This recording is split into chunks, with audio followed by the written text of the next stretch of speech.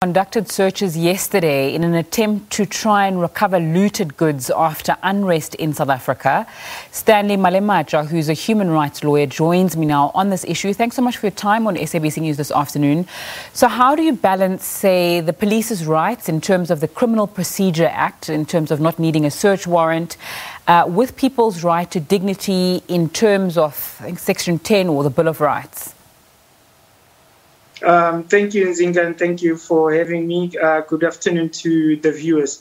I think what is important is that we must take note of Section 22 of the Criminal Procedure Act, which provides for circumstances under which a police official may search someone or their property without a search warrant. And those circumstances are if the concerned person consents to the search and seizure, or if the police official on reasonable grounds believes that a search warrant would have been issued or would be issued to him, and that the delay in obtaining that search warrant would defeat the objects of the search.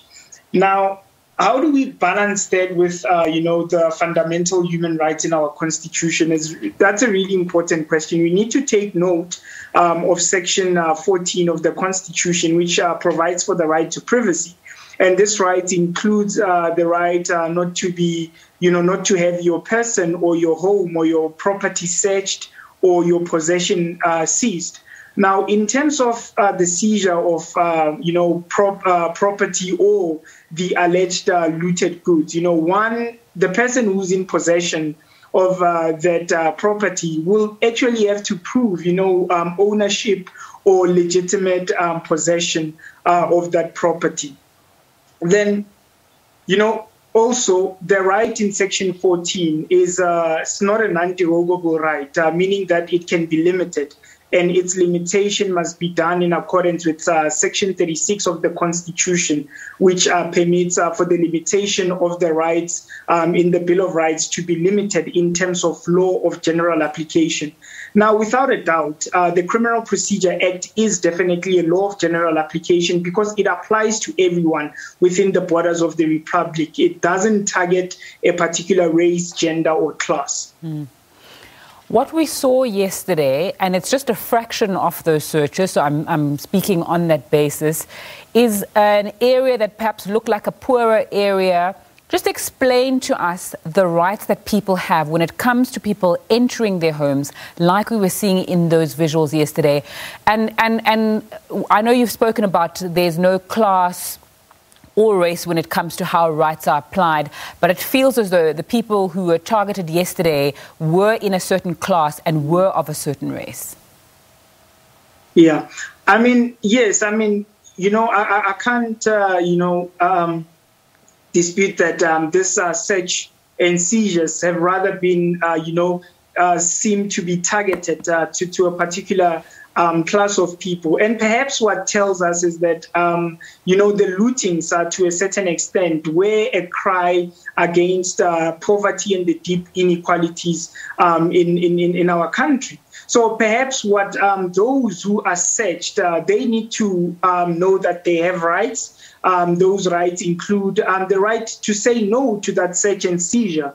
And at the same time, also appreciate that actually the police need not produce a search warrant. So our law enforcement officers need to be cautious that when considering, when engaging in those search and seizures, they need to take into account the right to equality and the right to human dignity in such a way that the search and seizure does not amount to degrading or a dehumanizing conduct. And also an important point that I need to emphasize is that, due to the fact that a lot of children, especially children, all the children are at home now because schools are closed.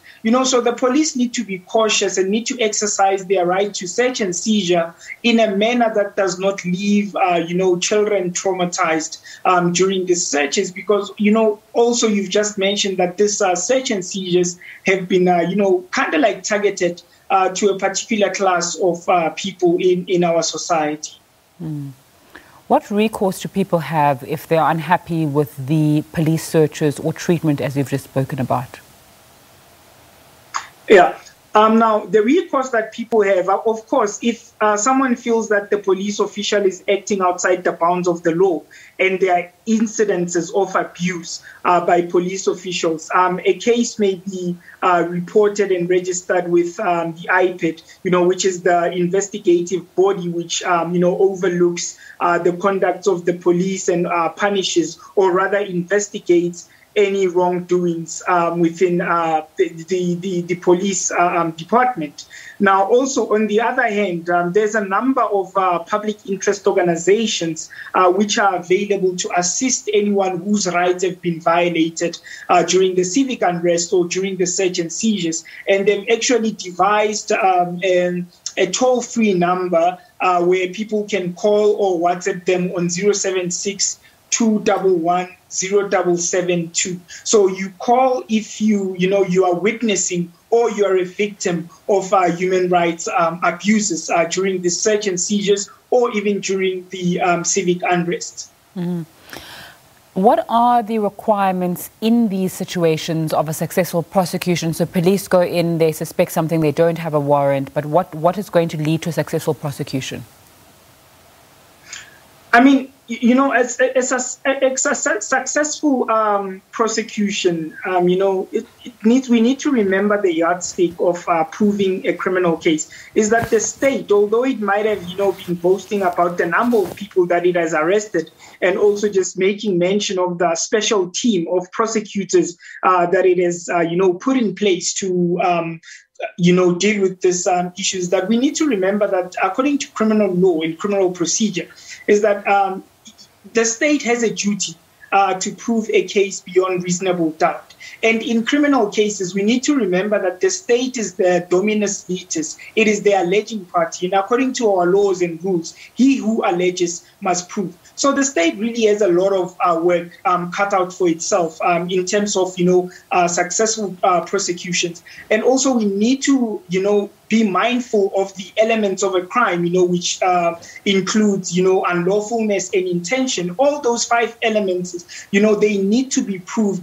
before one can, talk about a successful, prosecution.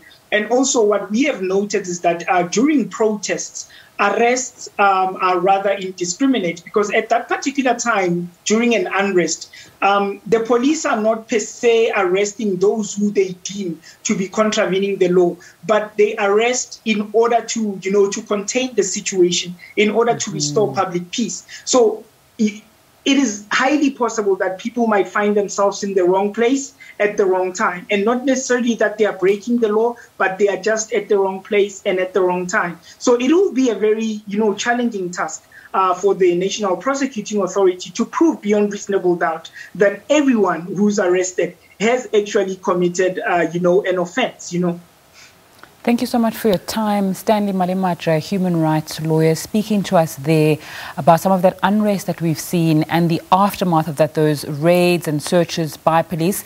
Of course, I did try and speak to the police to understand more what's happening. 2 spokespeople denied our request for an interview, saying that it's centralized and they will update us a little bit later on, perhaps in a briefing later today, or when they're allowed to speak about their operations and how that's working. So we'll update you as soon as we get that.